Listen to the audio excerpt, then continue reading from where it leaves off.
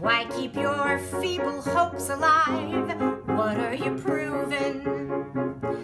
Just keeping Hitler's dream alive. When you bleach your hair, you must take care as though you were a chemist. Do it sloppily and you could be a not-so-white supremacist. Now all your families see that you stand where Hitler stood. Now you are finding out that you should have worn your hood. Take off your swastikas, your armbands too. You're looking like a fool. Put out your tiki torch and go.